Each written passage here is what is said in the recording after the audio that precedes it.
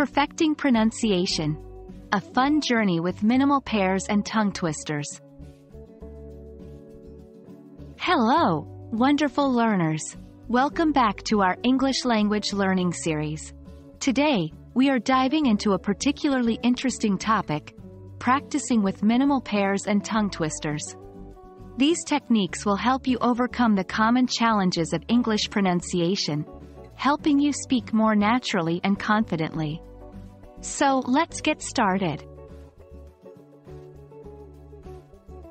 Minimal pairs are pairs of words that only have one sound difference. Words like bat and pat, ship and sheep, or full and fool are all minimal pairs. Practicing with minimal pairs can be a powerful strategy to enhance your English pronunciation and overcome challenges related to similar-sounding words. To practice, select a pair of words and say them out loud, ensuring you make the correct, distinct sounds for each word. Pay close attention to the differing sound in each word. For example, with bat and pat, the difference is at the beginning of the word with the b and p sounds. Tongue twisters are sentences or series of words that are difficult to articulate quickly. They often contain similar-sounding words and sounds. Tongue twisters like, she sells seashells by the seashore, or Peter Piper picked a peck of pickled peppers are fun ways to challenge your pronunciation skills and get comfortable with the tricky parts of English speech.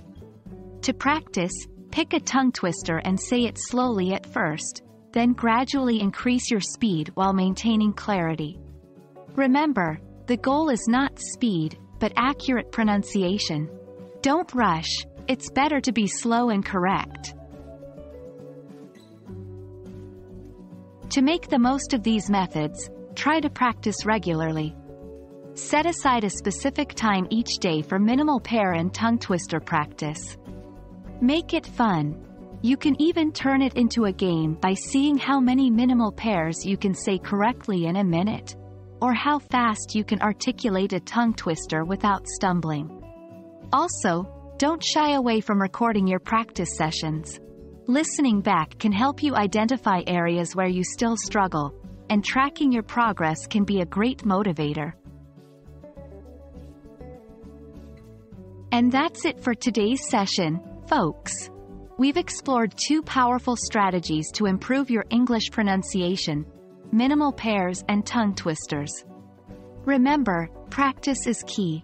Incorporate these techniques into your daily language learning routine, and you'll see improvement over time.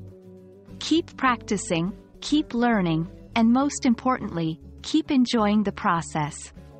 You're doing great. See you in our next video. Happy learning!